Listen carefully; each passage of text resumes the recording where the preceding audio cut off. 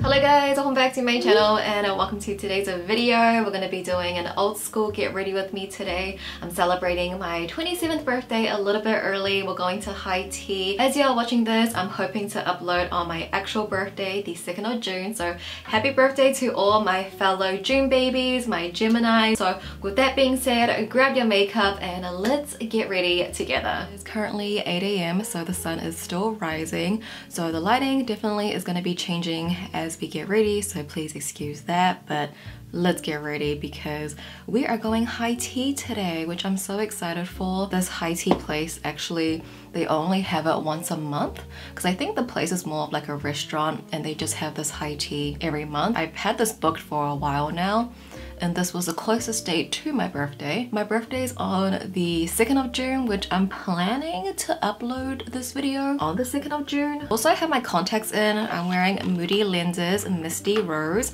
This is my favorite like pink mauve lens because we are gonna go for a pink look today. We're going high tea, so I want to be really girly. I've had this outfit for a while now. I actually wore the outfit yesterday to take photos because I just know today was gonna be way too busy to like get photos in and film and everything.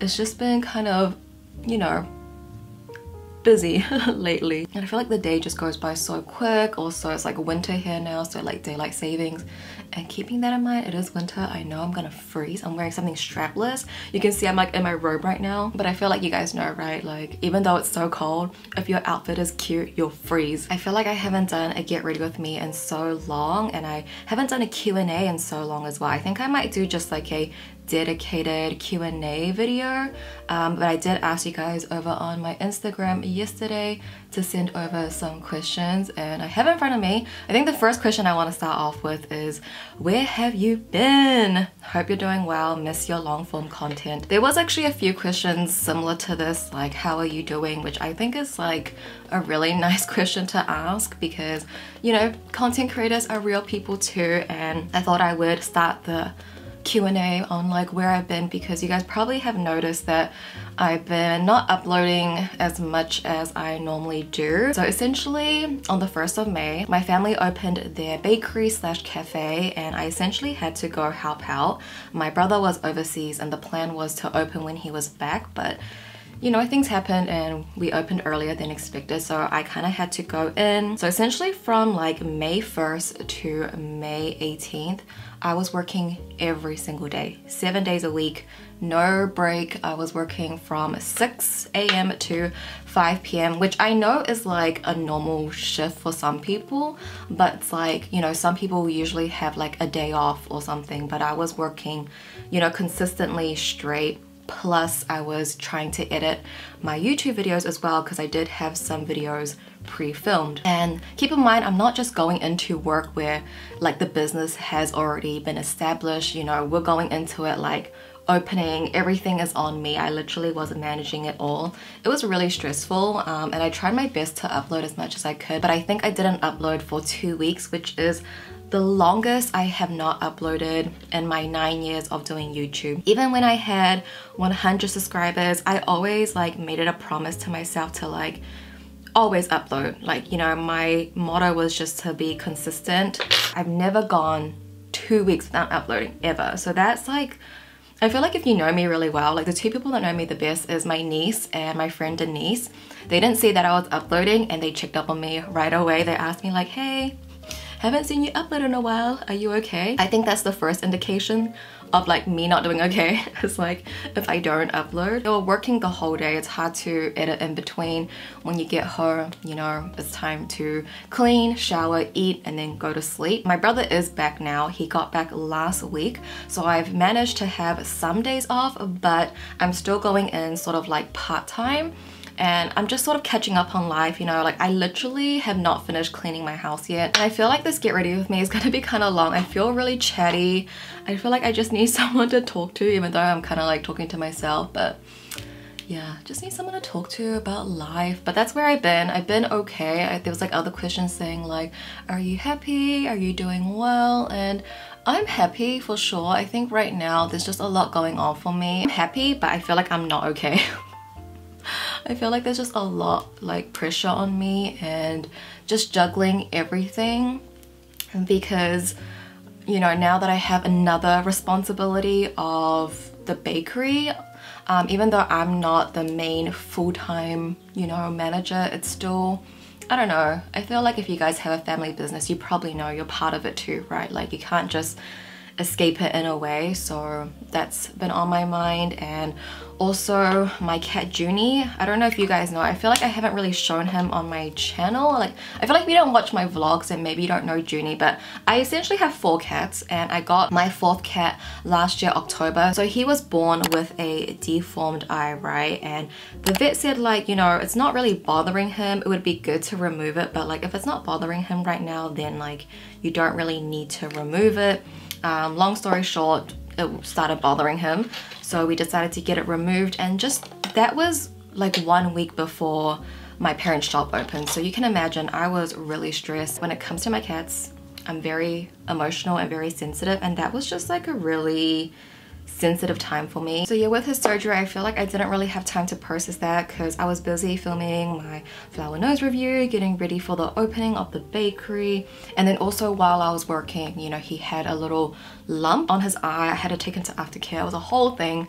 It's just been like a little chaotic for me on my end. If you guys want to follow my cat account, I do post them more on that. And Judy's doing all good now. Like he's pretty much recovered. He's such a clingy boy. I'm pretty sure he wants to come into my room and sit on my lap right now, but I need to film. Mama needs to work. I don't know, just been a little hard. I don't know, 27. I'm turning 27 by the way, guys. I'm officially late 20s. I don't know, I feel like all my friends always be like, oh my gosh, we're close to 30, but I'm like, no, we are still young. Like we got so much ahead of ourselves, you know, like it's something we should look forward to, not, I don't know. Maybe that's just me trying to tell myself that I'm still young. I don't know how to feel these days. I feel like I'm questioning everything in my life, my content. There's definitely a kind of new direction that I want to take my content. Not a new direction, I'm still doing reviews, but I want to review more Asian beauty brands, specifically Chinese brands. But I guess on that kind of note, I feel like if you guys have a friend that her love language, her or him love language is words of affirmation or acts of service, just check up if they're doing okay. I feel like when my friends, the ones that, you know, message me asking if I'm okay, even though like they can't do anything to help the situation I'm in, like them just checking up on me like really meant a lot. And I guess because like I am getting my period soon, I think I'm getting my period on my birthday. I think I'm just like more sentimental than normal. I'm a very sentimental person overall, an emotional person, but I think maybe because my period's coming, and I do notice every time I get my period, girl, I don't know why, every little thing moves me. So I just did my brows off camera because sometimes I feel like when I do my brows on camera, they look a little funky. So I just quickly did them off camera. Now going on to the eyes, but let's answer the next question. Let's do something a little bit more lighthearted and just more general, I guess, because I feel like that was kind of, I mean, it wasn't that deep, but deep for online sharing, you know? Someone asked, what is your favorite perfume slash fragrance? My all-time favorite is Chanel No. 5. I know a lot of people say that it's like a grandma scent, but I don't know what you're talking about because I think that just smells so good and it's just very unique. Once you smell it, you know it's Chanel No. 5. And my whole idea was to like change my perfume every year, so every time I smell that specific perfume, it will take me back to that certain year. When I smell the Nectarine Jo Malone one, that will take me back to 2019, like automatically. So I was like, you know, I kind of want to do that this year. But I just love the scent of Chanel No. 5 that I'm like, do I want to just be like a classy girl, that just be my signature scent? I don't know, what do you guys do? Do you guys like change it up? Because I do have a lot of perfumes now, like my perfume collection definitely has grown. So I'm like, should I switch to something else? Should I just stick to what I love? But I always forget to like spray perfume every time I go out. Try to remember today. Next question, 3 places you would like to travel and why? Top of my list, Korea and Japan, even though I have been there before. It's just I haven't traveled since 2019, so it's definitely been a while, and I think those 2 places is on the top of my list. Depending how much I can save, I would like to go Korea sometime this year and then maybe Japan next year during cherry blossom season. So we'll see.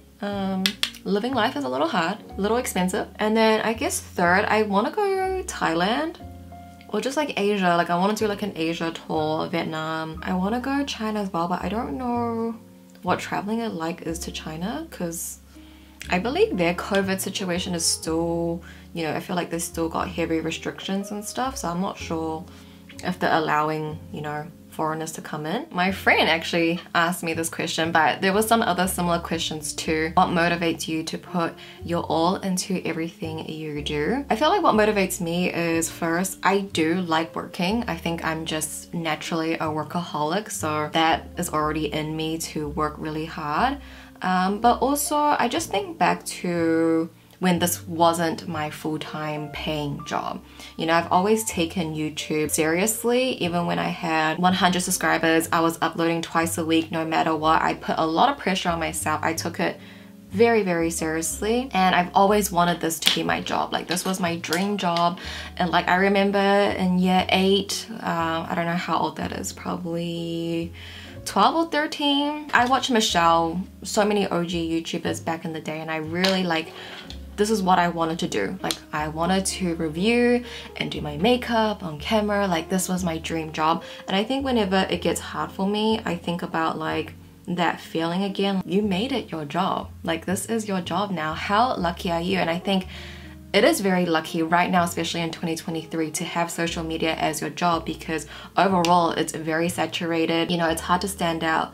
It's not like I'm making millions, but I definitely am on par with my peers who have normal salary paying jobs. You know, like, I'm getting paid similar, if not more. There's that. And I also sort of like am the breadwinner of my household, so there's a lot of responsibility on me. So regardless whether I have motivation or not, it's like someone's gotta pay the bills, right? Almost survival, but not like my parents' immigration kind of survival. I think we all kind of feel it, that life is just expensive. I don't know, I feel like for me, everyone has to work, you know? It's just part of life.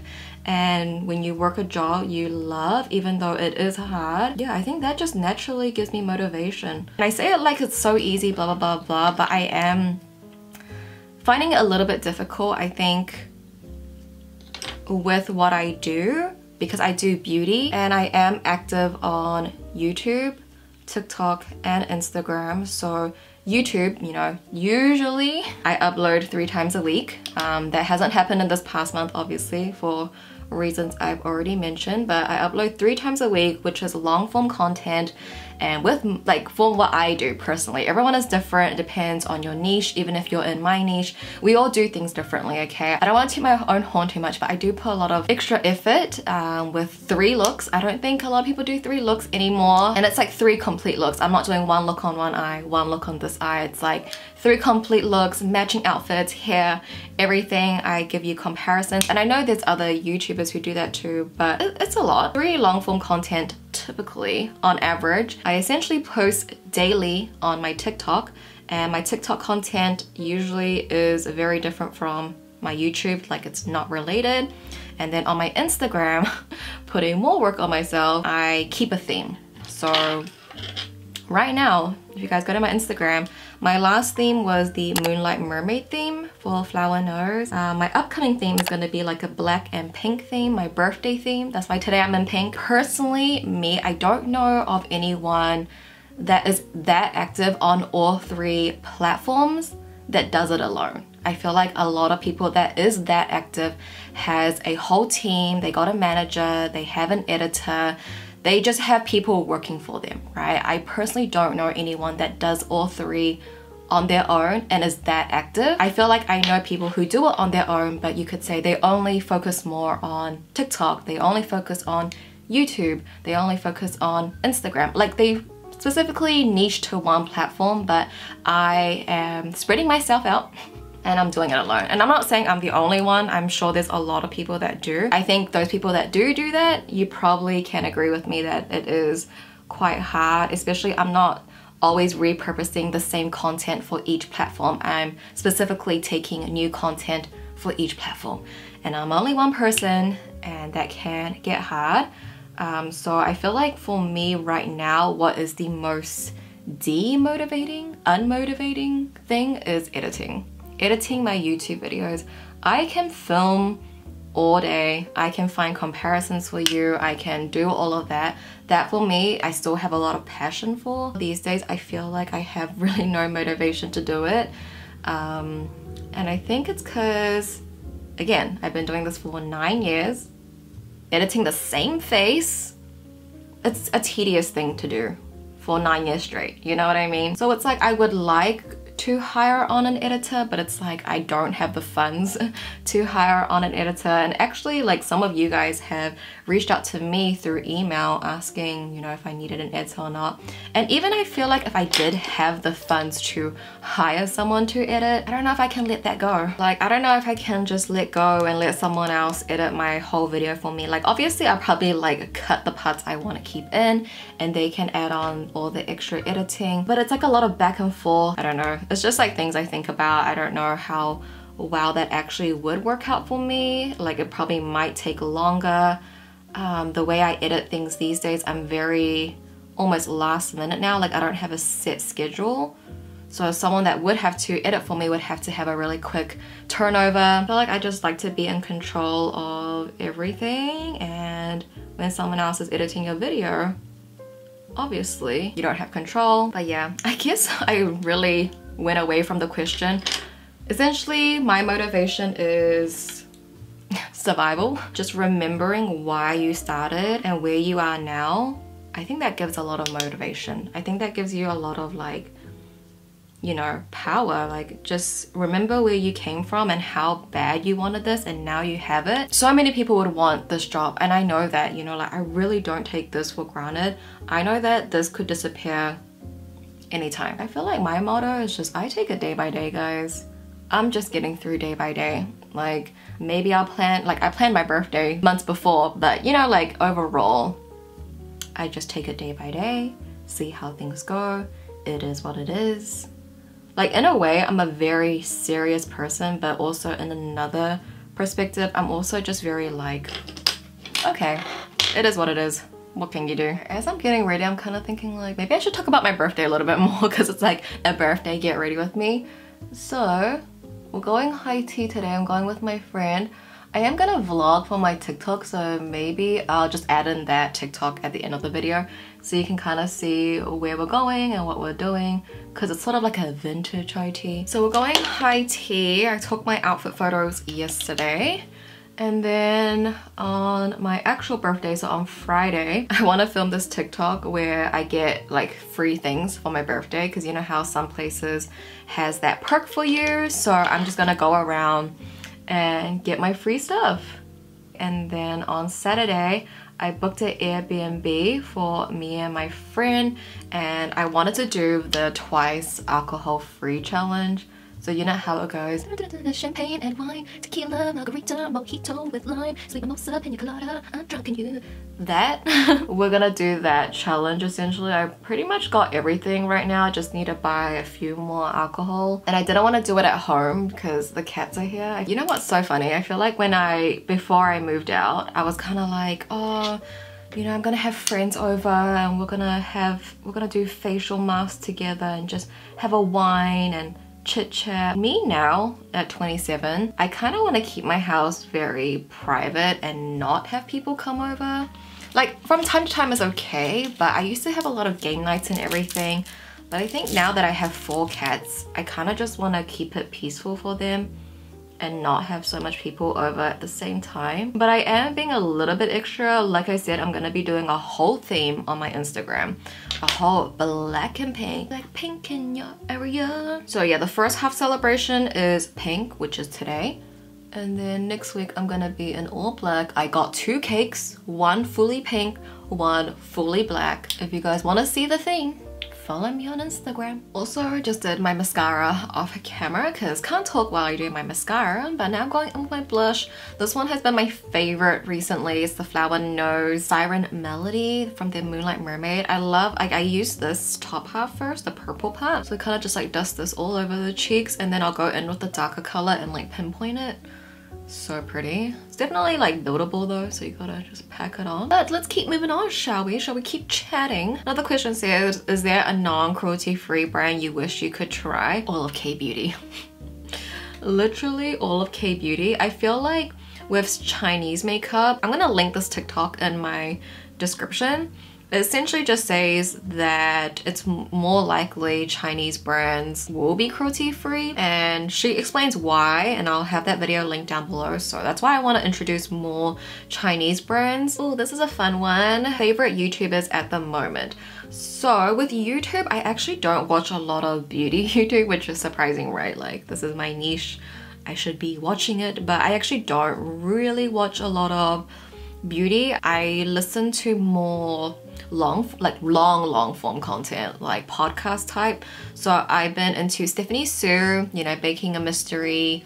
Was it Baking a Murder? I think it's Baking a Murder. Rotten Mango, like all of her things. I'm like, anytime she uploads, I get so excited and I'm like looking forward to it. Also Kendall Ray, Mile Higher podcast. And I've also been really liking Pretty Basic. Like, I love Remy. I love Alicia too, but like Remy, oh, I wish I had a friend like Remy.